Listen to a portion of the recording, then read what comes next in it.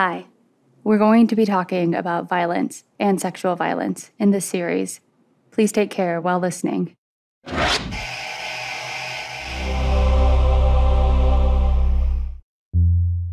I'm not sure exactly when the date is, but I think you get to give a victim statement. Is that correct? Or And have you thought about that? Are you and the other survivors drafting those and sharing those, or? I have my first page. Wrote it this morning. I'm sure it'll change. In early July, I interviewed Kris Pedretti just days after Joseph James DeAngelo's hearing, where he pleaded guilty to a staggering number of charges, including murder and kidnapping. Kris appears in the HBO series. She was just 15 when she was attacked by DeAngelo. She and scores of other survivors were invited to read victim impact statements at his sentencing in August. We didn't end up keeping this in the episode, but during our conversation, she read us the first draft of her statement. Okay, well, I have a lot of scratch outs too. So I'm going to jump around. So on December 17th, 1976, I was a 15-year-old normal kid. I loved what she wrote that morning, she'd go on to edit over and over again until reading it out loud, in person, directly in front of DeAngelo himself. Here's Kris at the sentencing. It was 1 week away from Christmas. Our house was decorated, and I was having fun Christmas shopping for my friends and my family. My world was small, predictable, and safe. But by the time that night came to an end, my world changed forever.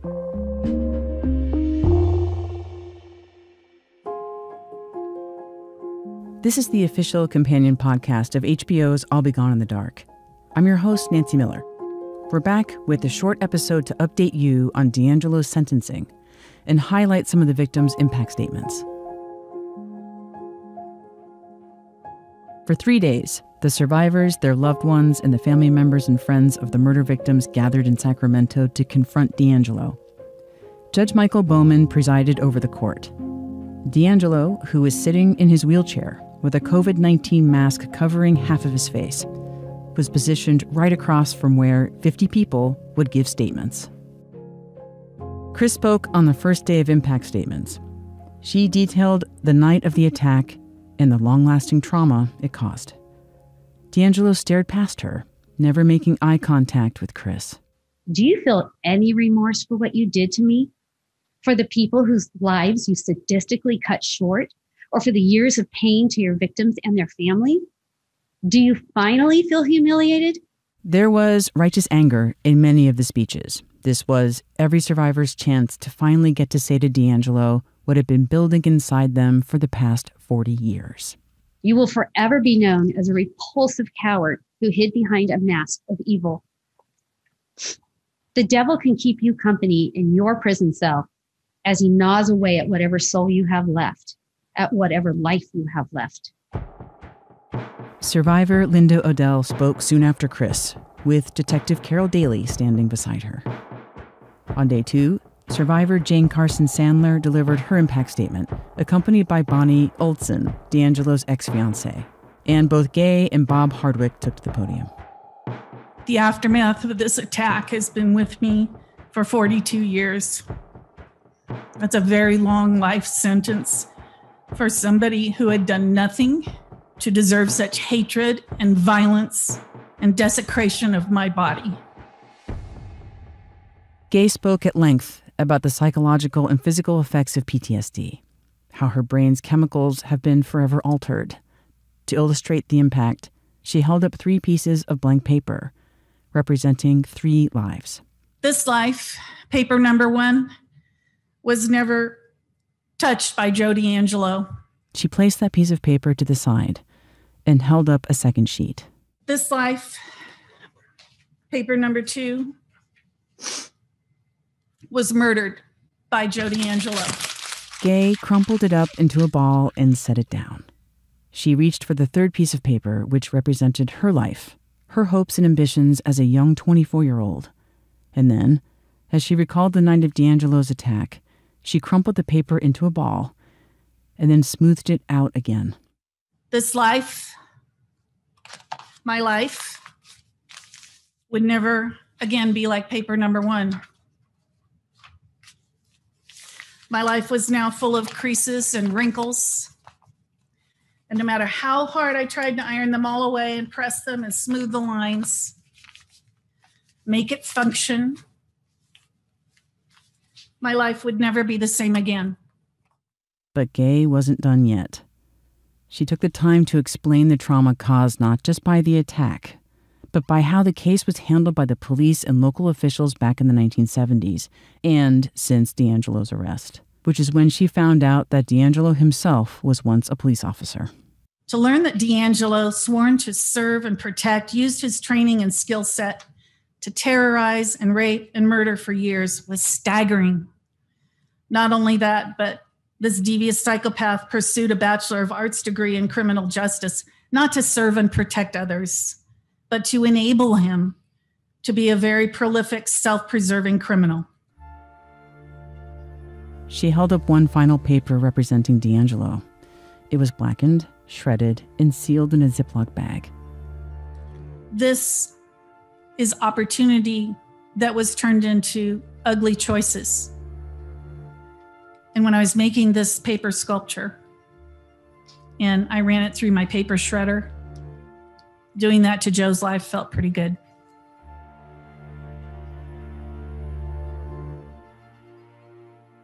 The last day of impact statements was reserved for the family and friends of the 13 murder victims, including some of the people we got to know in I'll Be Gone in the Dark.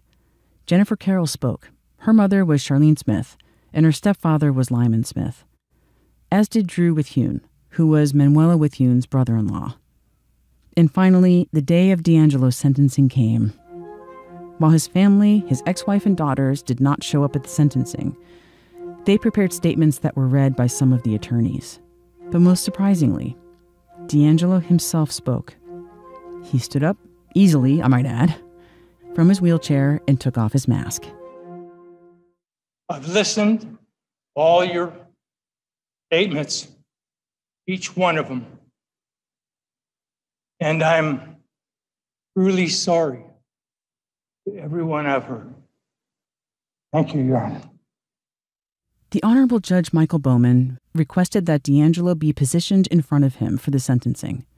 Bowman typically doesn't make comments during this procedure, but he made an exception for this case. I know whatever words I say today will pale in comparison to the words the survivors have spoken. They need to be said. The fundamental principle of law that justice delayed is justice denied is no truer than in this case. But for the dogged persistence and perseverance of law enforcement, their survivors, their families, and citizen detectives, this case may have remained unsolved.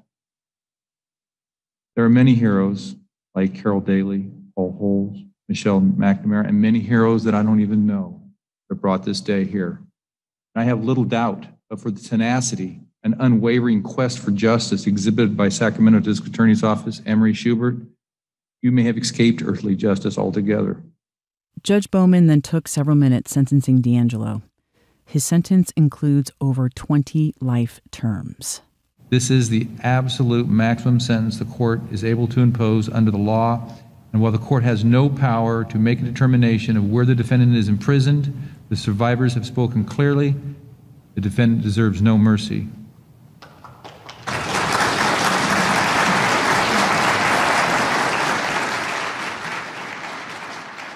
We don't yet know which prison DeAngelo will spend the rest of his days, but many survivors shared their hopes for his conditions. Bob Hardwick laid out his, quote-unquote, fantasy sentencing, where DeAngelo would be attacked several times a week by masked inmates, doing unto DeAngelo what he had done to his victims. Kris Pedretti had another wish. DeAngelo deserves his sentence of life without parole in the most dark and lonely containment. If I had my way, DeAngelo would only be provided our impact statements as reading material for the rest of his days. Judge Bowman nodded along, agreeing with Kris. Last week's statements were a special form of justice for the survivors and the victims' loved ones. It was personal, direct, and unfiltered. The takeaway, for me and anyone who was listening, I suspect, is awe at these women and their families and their tremendous courage and grace. Through this experience, I have learned how utterly important it is to be able to express out loud in some manner, whether verbally or in writing, that the shame and guilt belongs to the rapist, not the victim. I am personally relieved and honestly still in shock that we're ending this HBO docuseries and companion podcast with the killer behind bars. We're bringing this tragic, strange, but ultimately triumphant saga to a close. Except, there's one last thing. Not about the Golden State Killer, but there's one last puzzle piece that the filmmakers wanted to resolve on Michelle McNamara's behalf: the unsolved murder of Kathy Lombardo. So, in a special episode, we'll speak with director-producer Elizabeth Wolfe on just how far she and the documentary team got on this case. New interviews, clues, and insights into the 1984 death of Kathy Lombardo. Stay subscribed so you don't miss it. Until then.